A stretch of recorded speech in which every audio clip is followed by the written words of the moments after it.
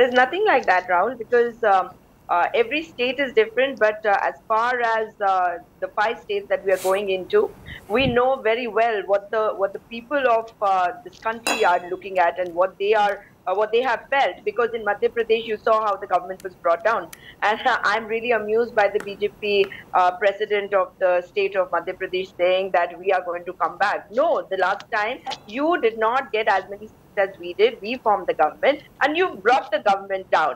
And this time they are having to field eight of their MPs. That itself shows that they are in a bad state, and that is why this time it is not on the name of Mr. Modi that they're going to contest elections. Whereas, as far as the Congress party is concerned, we've been with people, and on a recent visit to the state of Madhya Pradesh, I also saw how the women groups were really upset with the way things were happening, whether it was the self-help groups or the Anganwadi workers or the Asha workers.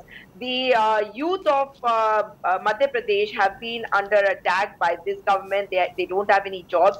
And Mr. R.P. Singh saying that this could be part of the strategy that Mr. Chauhan is asking whether he should contest. He should also answer why is it that Mr. Kailash Vijayvargeeya has been saying, I'm not interested in contesting elections.